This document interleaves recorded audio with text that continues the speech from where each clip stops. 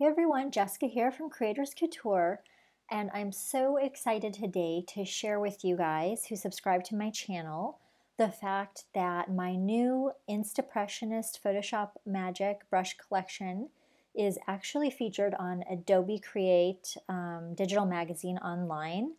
And so this is like really it's really kind of a dream for me because I've been working with Photoshop for so long and I've managed to have a career that I never thought I would have, doing absolutely what is my passion. I swear I'm like a volunteer Photoshop brush evangelist. So to be featured on Adobe is such a dream for me and I'm so grateful.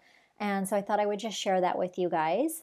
And not only that, I have collaborated with them to bring you a 5 brush sampler and an exclusive tutorial for their website. So this is the article here, and then of course if you want you can watch this. I have a little time lapse to show the brushes in action and how they draw the pictures themselves basically, and some examples, and then we've got the tutorials here, and I did a special version of the tutorial just for Adobe, and I made this portrait using only 5 out of my 100 Photoshop brushes. So if you can do this with 5 brushes, just imagine what you can do with 100.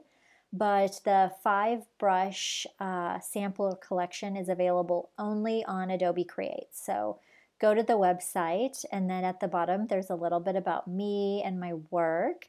And then I've got some amazing comments so far from some of the people who support my products and are part of my Facebook group. So thank you guys so much for your comments, and that's so appreciated. And if you, I'll have the link of the article in case you want to add a comment or anything, or if you want to download these brushes. So I just wanted to share my big news with you guys, and thank you guys again for supporting my products and letting me to do what I love. But most of all, I love sharing my Photoshop brush techniques with you guys. I love finding a way to do something that nobody else has done before, or doing new tips and new techniques like my impressionist brushes, and then now with these Instapressionist no draw paint brushes where it turns the image, the digital your photograph into an amazing impressionist work of art. So